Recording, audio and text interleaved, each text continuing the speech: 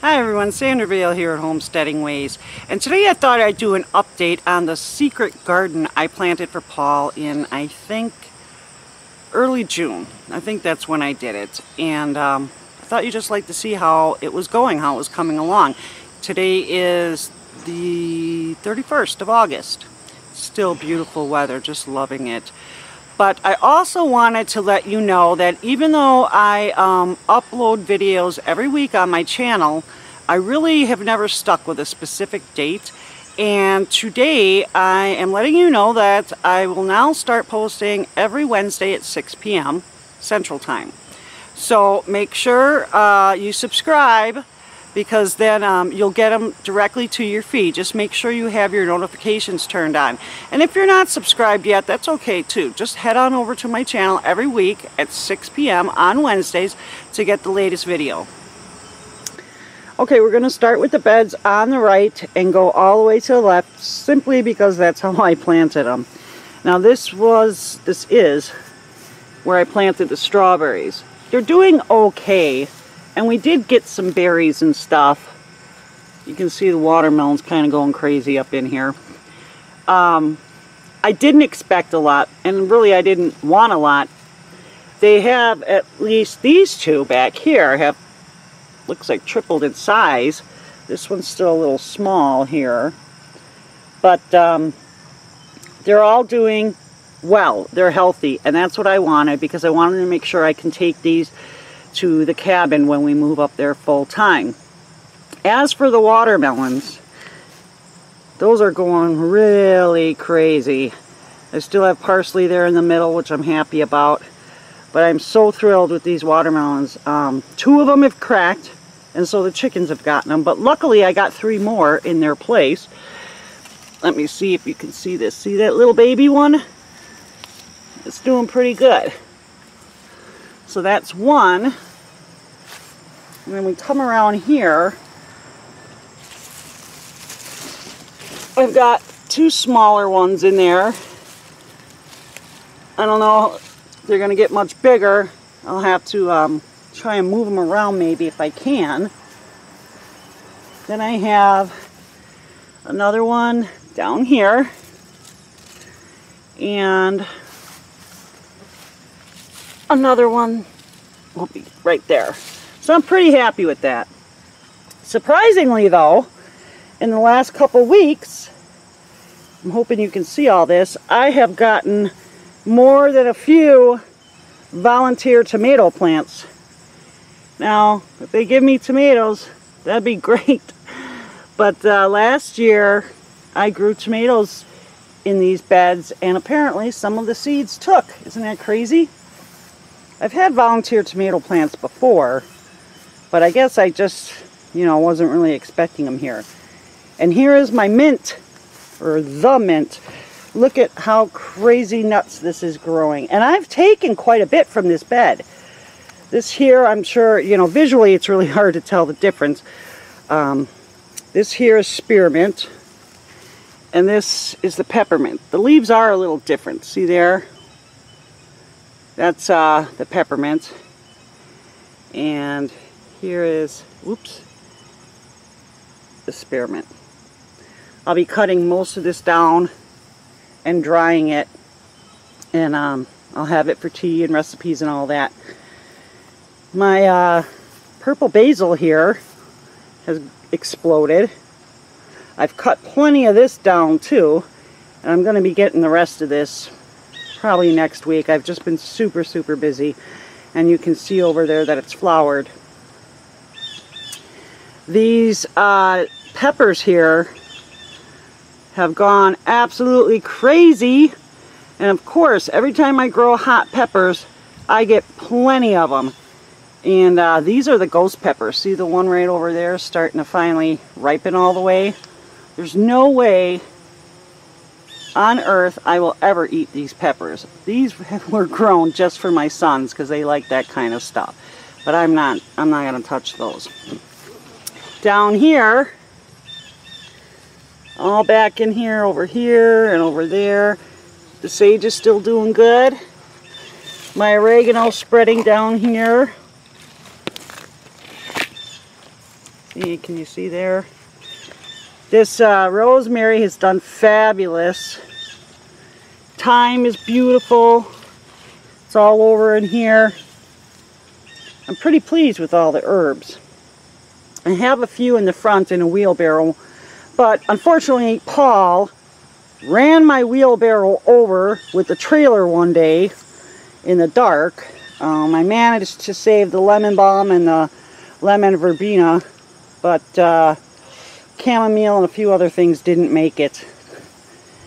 And here's, I'm pretty happy with this. This is Paul's rhubarb. He wanted rhubarb forever and a day. And at first something was eating the leaves. I think in the long run it turned out to be earwigs.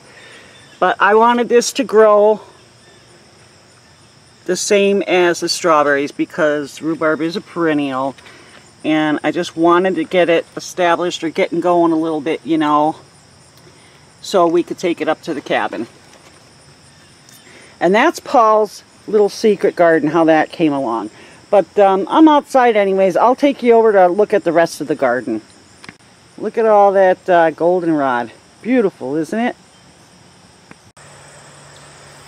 We're coming up on this crazy jumbled mess of a garden I have this year. We didn't grow as many things as I wanted. Paul wanted me to take it easy this year or whatever, but let's say the pumpkins and the gourds have totally gotten out of control, even though I did try several times to cut back the vines. If you look right here, here's a couple of small little gourds getting going. And then here's some bigger ones. There's one up there and there. Another one hidden over here. Hope you guys are seeing all this. It's kind of hard to tell in the sunlight. The sun's behind me, so it's really putting a glare on the screen. This is one of my red warty pumpkins. It is so cool. And this pumpkin is a cross between, I don't know what kind of pumpkin, but a pumpkin, and red Hubbard squash, or Hubbard squash. Now I was growing other pumpkins besides the red warty things, and this is one of them. I forget the name of it, but sugar's in the title. It's for pies specifically.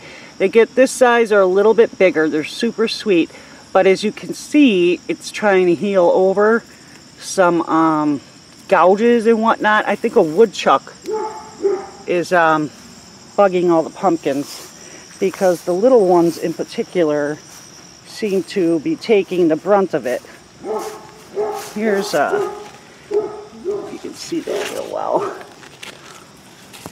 There's another one, and it too is, you know, trying to recover from gouges or whatever that is.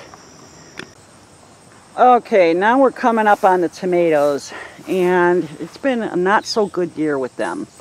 I got a fungus that was taking over for a little while there. As you can see, there's still a little bit going on here and there, but thank the heavens that I made a spray that has kept it from getting into the tomatoes. And I'm still spraying, like, I want to say every 5 to 7 days, just to be on the safe side.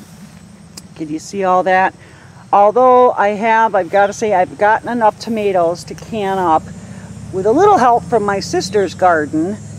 And I still have some going on in the house right now. So hopefully I can pick these few extra in the next few days and can up a little bit more. There's a rogue pumpkin back there. I don't know if you can see that. That's okay with me. So anyways, that other pumpkin, the warty red thing, and the little ones, I planted them both because you can them. You can preserve them, you can use them as food. So that works really well for me. And here we go. Here's These are a specific pepper I planted a few times. I probably shouldn't have planted them here this year. I forget the name of them, but I think they're a Czech pepper from, you know, like Czechoslovakia. I don't even know if that's a real country anymore. But they're beautiful peppers, and when they redden up, they're just so sweet. And down here, my chard isn't doing so great. The rabbits kept getting after it, so I tried to keep covering with this stuff, the row cover. And yeah, well, you know, I've been getting some, and I'm going to cut it down a little bit and see if I get some more back. And over here are my cucumber vines, and I haven't had a lot of cucumbers because of the gourd vine. The gourd vine has just taken over everything. I keep cutting it back, but that doesn't seem to matter. It keeps growing and growing and growing. And I wanted the gourds for up at the cabin. I wanted to make birdhouses and hang them in the trees. And I now know I will have way more than I could ever need. So I don't know if I'll be giving them away to family and friends or what. If you want to see under here, see some of the leaves are dying back, but here's some of the gourds just happily hanging there and growing. See back up in there.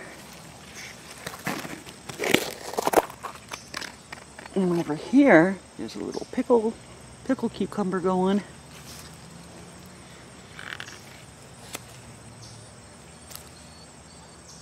But anyhow, that's the majority of my garden this year. But anyhow, thanks for watching the video, you guys. I really appreciate it. I really appreciate you taking the time to do that. It's great. I'm glad to share everything with you guys. And thumbs up the video if you liked it. Comment, that would be wonderful. And subscribe too. It was really nice talking to you. And you take care.